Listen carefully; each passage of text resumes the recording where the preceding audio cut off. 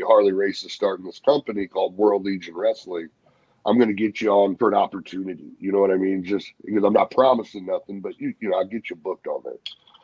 So went to Springfield, and I met Harley for the first time in a Super 8 motel while he was downstairs in the lobby. Gordon Soley on one side, Fifth of Vodka, and Harley, and they're sitting at a table putting together the card for the next night. And they had all these young guys lined up, and they were literally picking out jobbers basically to fill in the TV spots. And Harley's looking up and down, and he looks at me and he goes, "Do you have a license?" And that's a great Harley, by the way. I got a story. We pause. I got a Harley. Trevor's got a great Harley.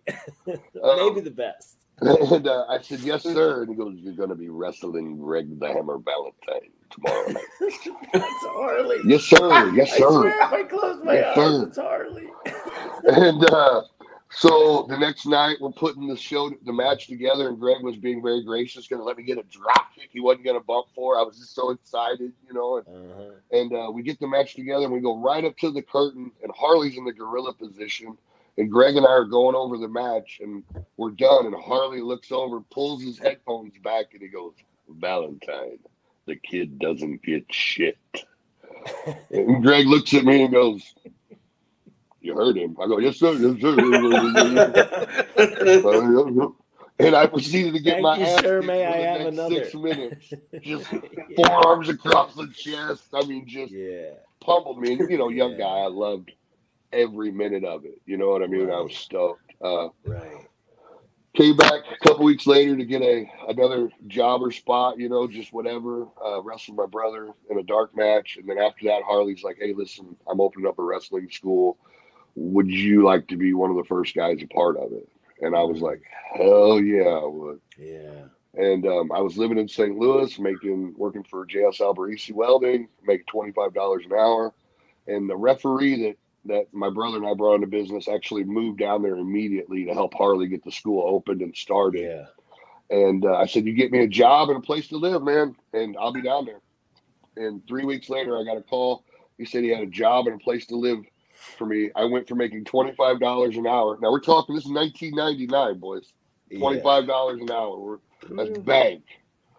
Yeah. Living with my mother, who I just rekindled a relationship with after like 8 or 9 years in the full. I had a whole floor in her house, so I was living, you know, basically by myself. I traded all that in to make $4.75 an hour doing landscaping to live in a 2-bedroom house with 6 people and sleep on the living room floor, so I could bump in a boxing ring because we hadn't bought a wrestling ring yet. Right. All right. Just so I could train for Harley Race. And for the first 3 months, I puked every single day. Because he would push and push and push. And we'd have other students come in there, and they'd die out. After, you know, they wait at least 2 days. You know what I mean? They'd be like, "Oh, the first day was hard." But the second day, they'd usually quit halfway in. But I would get sick, go out, take the water bucket, throw it on the puke, and then run back in and catch up on my calisthenics. Yeah. And Harley he loved that shit. It wasn't, you know, I may be behind, but I never gave up. Right. You know what I mean? Right. And just like after a while, my body got used to the trauma and the training, and I stopped getting sick, and, you know, we're off to the races. Yeah. Well, it's amazing what the human body will do if you will it to do it. Yeah. You know, Harley being the guy that he was, and that is definitely like this bygone era, but talk about the way that, you know, you earned his respect by not being perfect or not being great, but being like double tough, and not like, it's not that you didn't throw up, you did, but it's that you came back. His biggest, like, when he would look at guys, because we would see guys come into that school and look over at Harley and be like, "He ain't gonna make it." He'd be like, "Just wait." He was a really great judge of character when it came to guys with heart. He always believed, like, if the guy's got a heart and he's got some sort of, he got balls, you know what I mean? That gumption. He could work with that. He could mold that. He could make that. into something.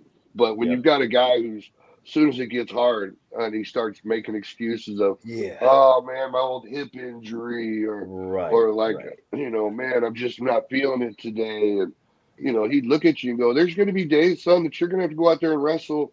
That you're going to be sick. You're going to be you're going to be shitting yourself right before you go out. But you're going to have to go out there and perform, young man. Yeah. Yeah. So if you're going to bitch and whine about this, well, you certainly aren't going to make it. And he certainly didn't want to have his stamp on your back. No. Because you know how guys are. They come in for a couple weeks and then they, I was trained by Harley Race. And I would love to meet those guys like 6 months down the road somewhere else. Oh, I was trained. Really? Where, how long were you there? Oh, well, you know, I had to bounce in. And okay. All right. I know, bro. I understand. Yeah. Yeah. You know, that's a badge of honor.